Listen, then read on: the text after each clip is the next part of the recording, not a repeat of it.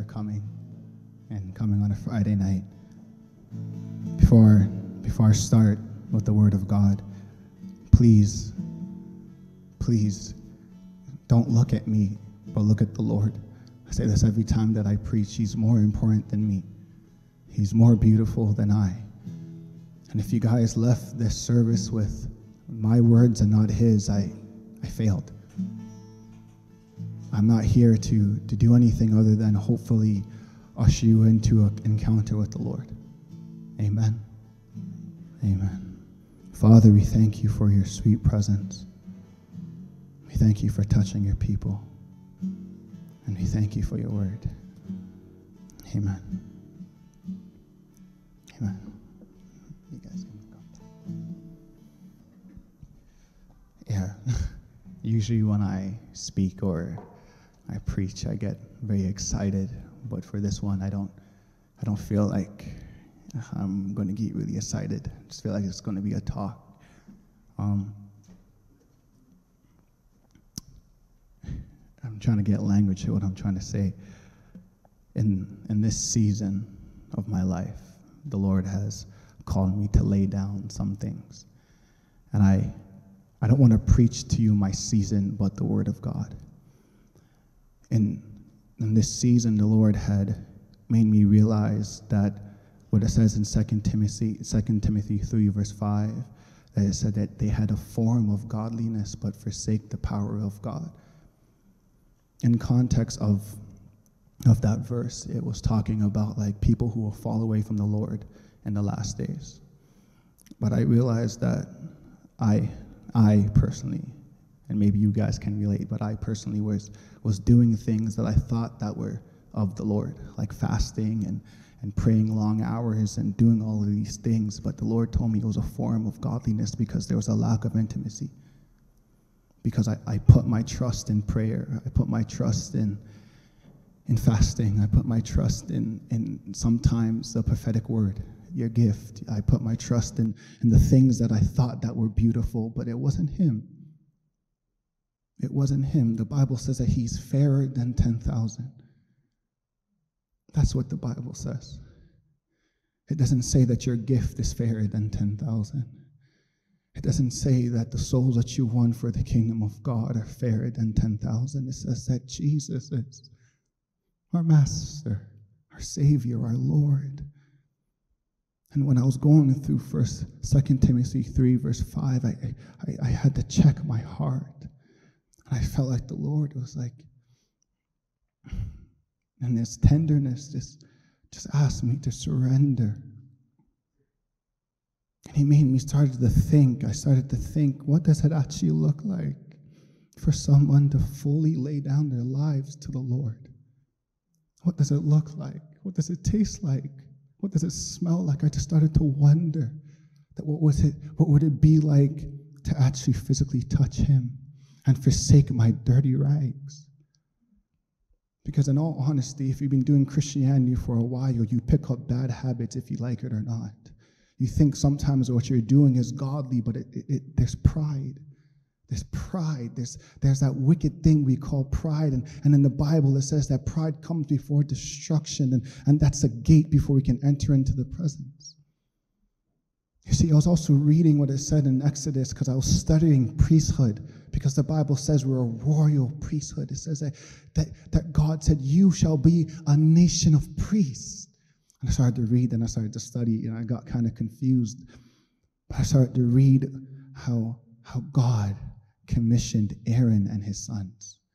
And there was a verse that struck me after they got commissioned, after they killed all the lambs, they spilled all the blood. It was a crazy ceremony when I was reading it. But there was one thing that happened where his sons went into the presence. And they made an offering to the Lord that he did not require. And they died. And that made me think, as a priest, I don't give him an offering by my own merit. I don't give him an offering by my own song. I don't give him an offering by my own scripture that I can remember and I can look cool. I don't give him an offering by my gift. I give him an offering by him leading me into his presence. You see, what made them priests wasn't the ephod. It wasn't the jewels that were on the ephod. It wasn't that. It was that God himself selected them to minister in his presence. We have been called to minister in his presence as priests. Like before I even move on, I want that to sink in your heart. Like you're a priest of the Lord. You are a priest. You're not just a son, that is the most important thing that you can ever be, is a son and daughter to the Lord. But you remember that you are also a high priest. You're not a high priest, you're just a priest. He's the high priest, sorry. But you are a priest to the Lord. And in this in this search of understanding what a priest was, before I move on to my other point, like the Lord kept on telling me, because I was like, what does a priest mean? And he just kept on bringing the word maintenance. And I was like, God, like what the heck? What were they maintaining? And he made me realize they were maintaining his word. They were maintaining what he was saying from heaven into the ark, because they went in there and did things that all of Israel couldn't do because they weren't commissioned to go in. But by the blood of the Lamb, we are now commissioned to walk in and minister to the Lamb. We're commissioned to minister to the Lamb, where other people can't get that access to the Lord, like the unbelievers, or your friends who don't know the Lord, or those who don't understand his grace. You can actually walk in by the grace of God and find fruit in his heart and present them for they can eat. And when I was praying today and studying the scripture, the Lord said, sow seed in my heart. Because we obviously want to bear fruit, but the soil is not just typical ground that we're sowing into. The seed is way more than, it's way more important than just the soil. Because the soil is not just a platform. A soil is not just a YouTube channel. The soil is not just you going out and looking like the typical Christian guy. The soil is his heart, and the seed is the word. And when you put the word in his heart, it must grow. Amen? I hope this is all making sense. I just want to turn to John 14. This is one of my favorite verses ever. And I might get a little excited, but this is my favorite verse. John 15 says, I am the true vine, and my Father is the vine dresser. Every branch in me that does not bear fruit, he will take away, and every branch that bears fruit, he prunes, and it may bear more fruit.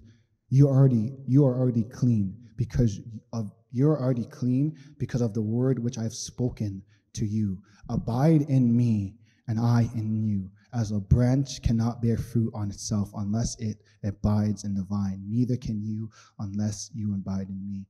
This phrase, if you abide in me, it sticks out to me every time I read this verse. Every time I read from John 15, verse 1 to 4, there's like two things that come to mind.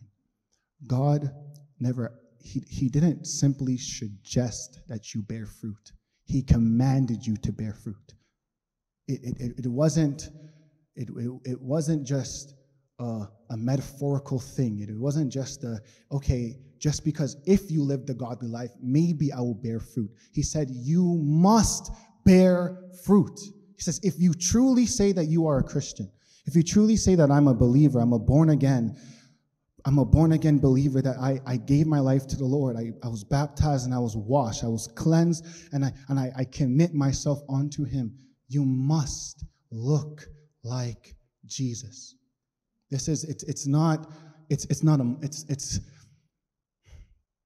How do I say this? I feel I can only speak for myself that I've been treating the presence of the Lord like it was common and not holy. And when you start treating the presence like it's holy, you bear fruit because, sometimes we get caught up in what the scriptures say that are the fruit, like peace, joy, long suffering, and all that stuff. And sometimes we go after those things, and those things are not bad. Don't get me wrong. You should be manifesting peace in your life. You should be manifesting the long suffering of the Lord in your life. But when you start to pursue those things without him, they're dirty rags. And I learned that when I just keep my gaze on the Lord, fruit automatically manifests. Because the fruit of the Lord is not something I can pursue myself. The fruit of the Lord is the Lord itself. It's the nature of him. It's the nature of him. So when I spend time with the Lord, his nature comes upon me. So when I walk around a Costco, when I walk around a Walmart, when I walk around the Oshawa Mall, now because I spent time with the Lord, the nature of the Lord must possess me and must bear witness of me. Because there's also this scripture that wrecks my mind, because to me it has two meanings. We use this famous verse, the word of the Lord will not return to him void. And that is true. When the word of the Lord comes to you, we know scripture says that the Lord is not a liar. But one day, like my brain started to think about, the judgment, the day of judgment, and how God would judge us. And I started to realize that, if your word is actually in me, when I get judged, I can't return to you without presenting myself like you, because he will actually just spit me out. One of my closest friends said something when we were in Moncton, and it's going to tie around to what I said if it doesn't make sense. He said that when Adam and Eve sinned against the Lord, and the Lord said, Adam, where are you? He said it in one way because God couldn't find his own presence in him. He couldn't find his own image in him. And so he was like, where are you? Adam, where are you? Because he couldn't find his own image in Adam. And I started to think it's like the same thing with the word, that when I face the Lord on the day of judgment, when I face the Lord in the day of judgment, when that great day of judgment comes and I get to see the beauty of the Lord, as the Bible says that his eyes are like fire, and his skin is like bronze, and his hair is like wool. As I get to see the beauty of the Lord, on that day, I never want him to say, depart from me, because he never found his word in me. Never. When I read that scripture, I was so convicted, because I said, if I don't abide in him, if I don't lay my life down in him, the day of judgment will be so scary for me, because I need him to find himself in me. Many of us have people that we look to. It's amazing. I have much heroes in the faith, much heroes that I look to.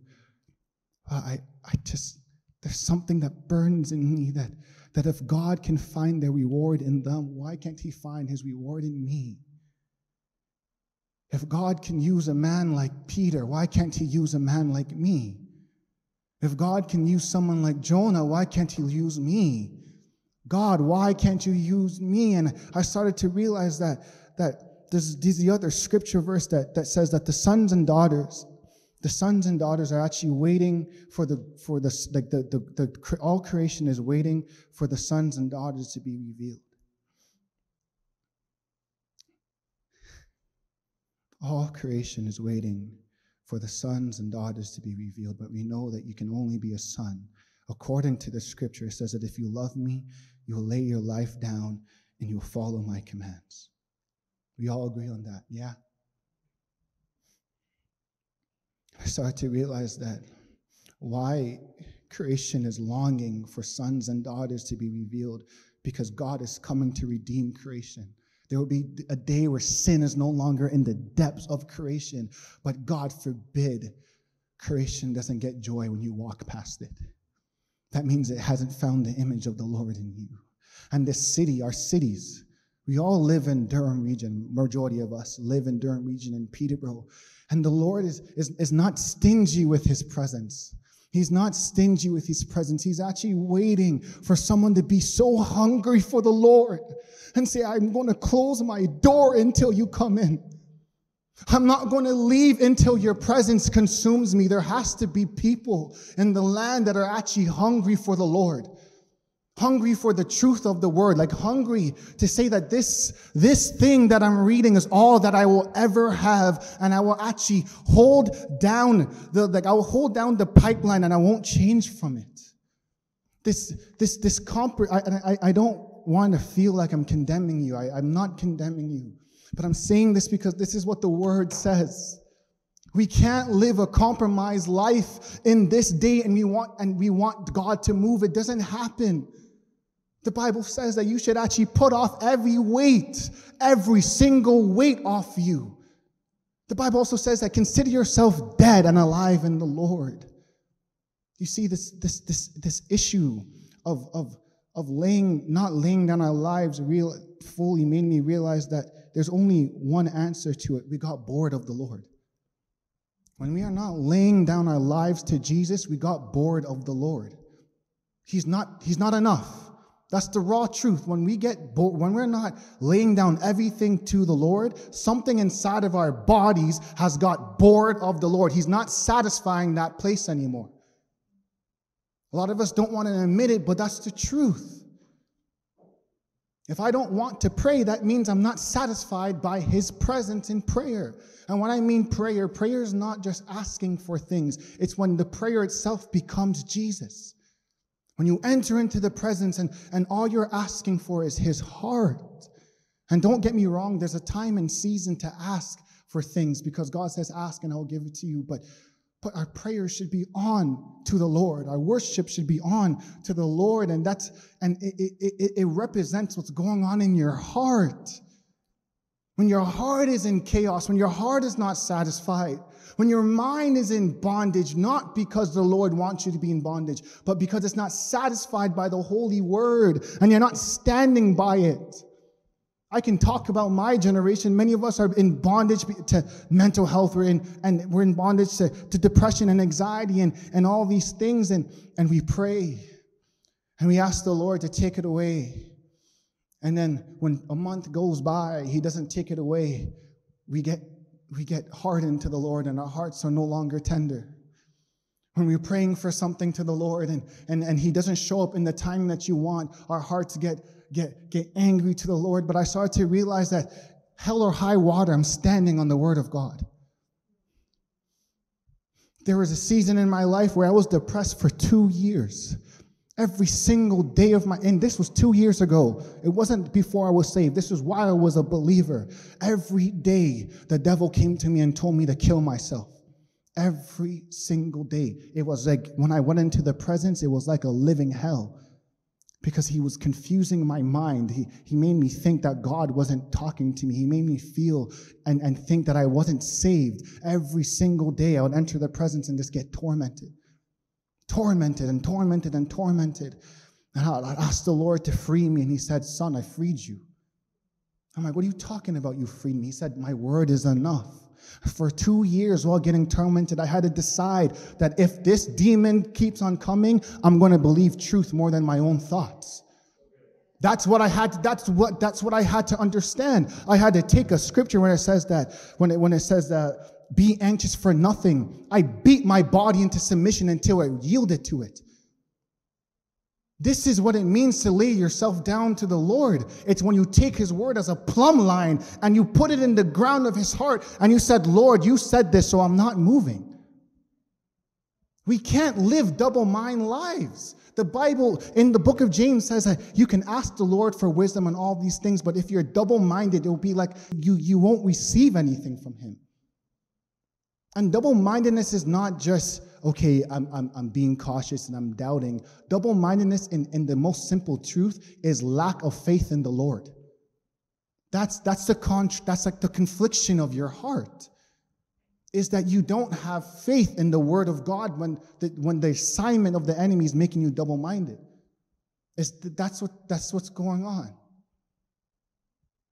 It's one of my pleads tonight. One of my pleads. If you get nothing from what I'm saying and only this, lay your whole life to the Lord.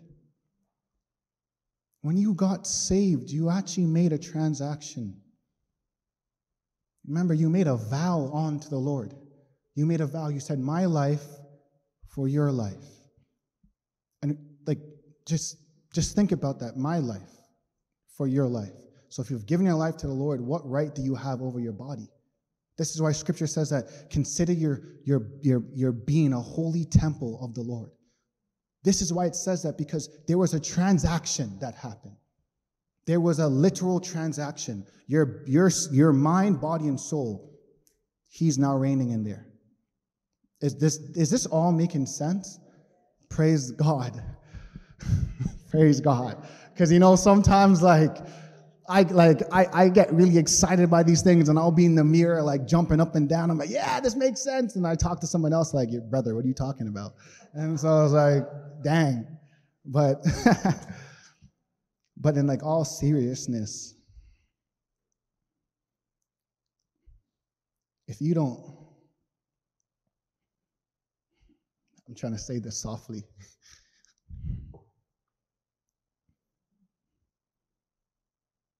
If you don't lay yourself down to the Lord, in all honesty and truth, why do you think when you pray the word of God it will work?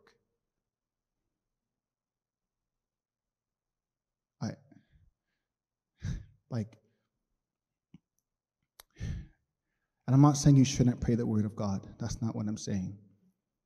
But I'm saying that if you live a double-minded life, if you live a lukewarm life, if you live a life that is not submitted to the Lord and you're actually just doing what you want, when you pray to the Lamb, why would he receive your prayers? The first thing that he's going to do is make sure you're actually saved before you can get that communication with asking him for blessings. Many of us want to be blessed, and that's okay. But the real blessing is knowing the Lamb. So why would he answer your prayers? That's what happened to Israel. He souped up his glory for years because they went to pagan gods. He shut down everything and said, until you repent, I'm not giving you all. I'm not giving you what I promised. And I sometimes feel like for Christians, we come into this, I'm trying to use the right word so we come into this place in Christianity sometimes that it's like we're spoiled brats. We feel like God must move our way. We feel like, I don't have to live an obedient life to the Lord, but he'll still bless me. Why? Why? Why would he do so? The Bible is so clear when it comes to prayer. He says, it's so clear when it comes to prayer and asking the Lord. It says, when you pray in my name, I will give you everything that you ask. And then later on in the verse it says, and so the Father may be glorified. So when you're asking to the Lord, it's not for your own sake. It's for the Lord to be glorified. So if your life is not submitted to the Lord, and he's given you these things, how would he give you these things if he's not being glorified? For the glory is not going to the Lord, it's going to yourself. And then it goes back to the same point I made. You're not satisfied in his presence. Amen? And we have to get out this box that the presence is only for some people. God is not a respecter of man. This is what the scripture teaches. He wants to know you. He wants to know you. There's one thing that I hope you guys also take as the wonder from the Lord. For some of my friends, they know me as a really excited guy. I get very excited when it comes to the Lord, but it's not because I just read text. It's not because I just read pen and paper. It's because I'm experiencing it. That when I walk into my room, I meet him. and I know that he's there. When I go into a church service, I'm not waiting for a song to be good. I'm remembering that the Lord is good. I'm not waiting for someone to come and pray for me and I roll on the floor and I'm blasted, and God knows, you guys know I love that stuff. I love getting blasted. But the real truth is, I don't care if I get blasted with no fruit. It means nothing. If I roll on the floor for 72 days but I do not love the Lord, it means nothing. If I speak in tongues every single day in my closet, but my life is not laid down to the Lord, it means nothing. If I prophesy 1,000 words and I can hear the voices of angels and I can interpret it to you, without love, it means nada. So I don't go into my closet, into the presence to find something that I wish that can magically come. I go into the presence because it's real. And tonight, God wants to make himself real to you guys. Like not just a manifestation and we lay hands on you guys and you guys fall. No, I'm talking about circumcision in heart. You see, this is why they called Abraham a man of faith. Yo, this story is wild. He was old in age. And the Lord said, yo, get everyone in your household, get a little flint, and that's crazy. That's actually like think about it. That's actually crazy. Like, you have to be, it's either this God that called him from a pagan land. He worshiped other gods, and God encountered him. And the Lord said, hey, I have another land for you. Come. And he didn't even get to see the fullness of his promise. But why was he so crazy about it? Like, what did he see that made him be moved to get a flint? And not just himself, but everyone in the house of Israel. What moved him? What moved him? What moved Paul to actually end up sacrificing his life? Literally being whipped, beaten, spat on, the whole nine. What moved him? Do you think it was just reading pen and paper? If you read this without the Spirit, you can't understand. The Spirit moved him. The Spirit moved him. This is why when he started to quote scripture, it wasn't dead, it was alive, because the Spirit inside of him transformed him. Tonight, the Lord wants to make you understand that his Spirit, the same Spirit that rose Christ from the grave, is in you. It's in you. You need it. It's your lifeline. But if you treat it unholy, the Bible says, it says, do not strife the Holy Spirit. Like, do not. Don't do it. But how? He wants to live in you. He wants to speak to you. He wants to wake you up in the midday and to start singing to him. He wants to commune with you. It's weird if God doesn't talk to you. That's like the honest truth. It's because he's a father. Imagine you parents in here not talking to your kids. That's weird. Seeing them every day and you're just mute. You're just mute. They look at you, they say hi, but you're just like, it's weird. God wants to speak to you. He wants to move something in your heart. He wants you to lay down other lovers. Before I move on to my next point, the story came back in my mind about the loveless church. That church, that whole scene in Revelation rocked me, because that church was doing way more things than a typical Christian.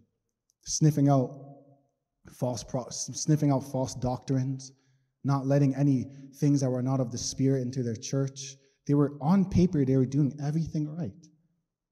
But the Spirit of the Lord rebuked them and said, if you do not return back to your first love, I will snatch the lamp from you.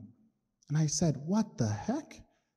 I looked at the scripture. I said, Lord, I'm doing all of this. I'm trying to be zealous against false doctrine. I'm doing all of this. But I'm like, but where's the love?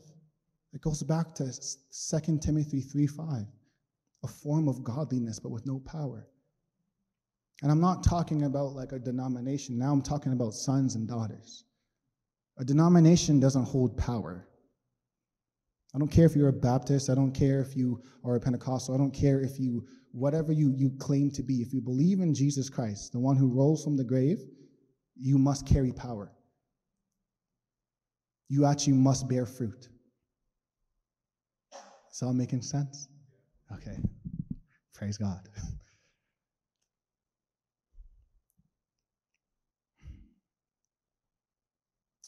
Yeah. I think the last thing that I sensed, and David and Cassie, you can come up. The last thing that I sensed was some people are just getting attacked by the spirit of unworthiness. So they don't enter into the presence because they feel like they're unworthy. They don't commune with the Lord because they think they're unworthy.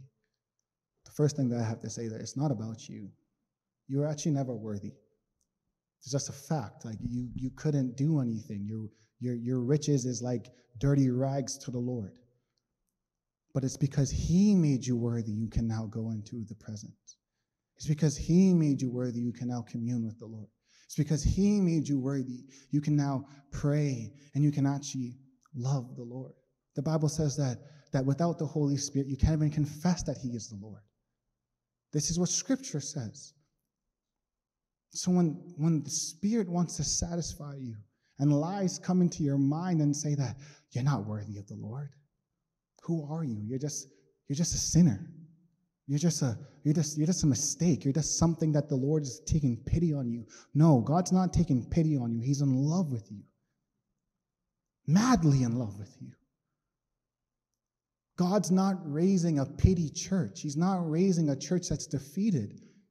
The Bible says that He's coming back for a spotless and blameless bride.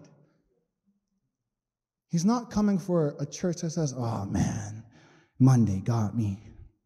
Tuesday got me. Oh, maybe I was good on Wednesday, but oh shoot, Thursday. No, what is that?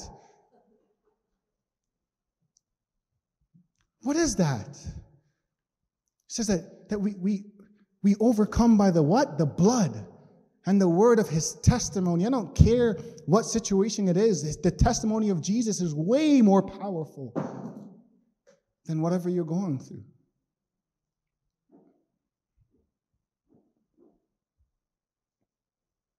And the last thing before we pray for anyone who wants prayer, I just want to remind you guys that you're actually sons and daughters. Yeah, you can take it.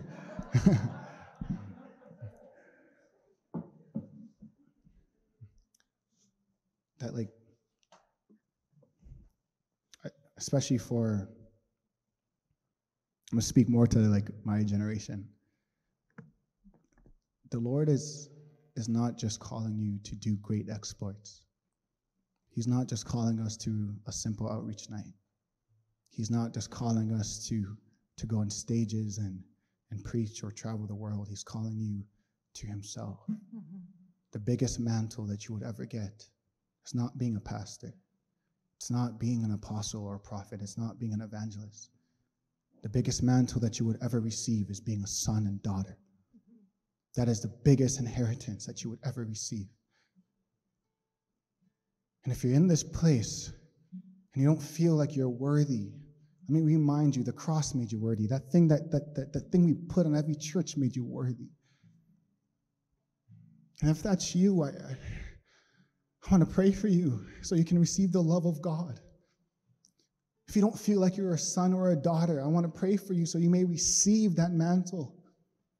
Because your calling is to love the Lord, and everything from that love now becomes your assignment. Mm-hmm. That's all this preacher has. But if that's you in all boldness, if you don't feel loved, if you don't know you're a son or a daughter, if you're dealing with any lies in your heart, put up your hand or just come to the front and we will pray for you. That's it. That's it.